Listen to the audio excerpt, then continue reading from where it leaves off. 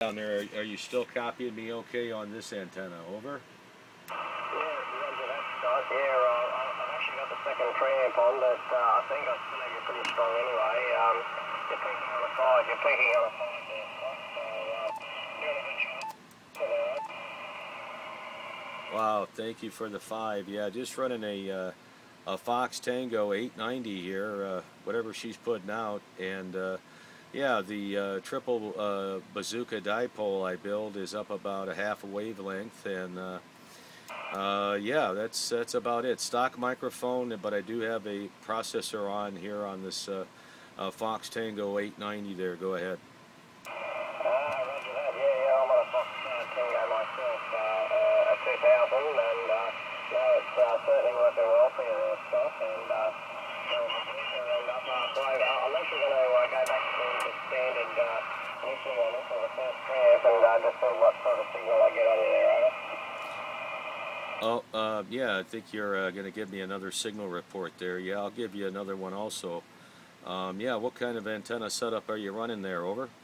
Yeah, I'm using a 5-element flat top, 5-element Yagi, and it's up around 35 foot of a 2-stage power, and yeah, it's seems to be working at the moment, but it's about to come down, and the antenna I had up a couple of months ago with the going back up and had a few problems, so we brought it down, and I'm currently using my backup antenna at the moment, the 5-element there. Okay, okay, roger that. I think you wanted to compare the two antennas again. Yeah, let me flip over. Right now, this is the Trizooka, my Trizooka, and that's the vertical IMAX 2000 at about 55 feet there. Over? Oh, that's interesting, Scott. So you're saying a Trizooka. I haven't heard of a Trizooka. I thought it was a bazooka.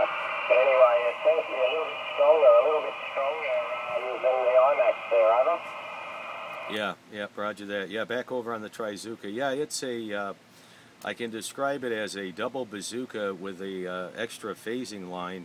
On a normal bazooka, you got the 2 phasing lines on each side, a quarter wave, making the half wave. Well, this has in the center, my friend, in the center, I've put a phasing line there.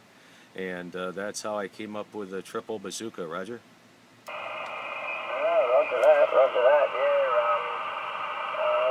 I've heard of that before. I do have a couple of bazookas, but I bought them stateside, and yeah, it's certainly working.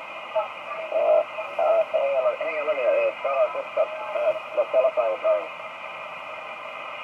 Yeah, go ahead, mate.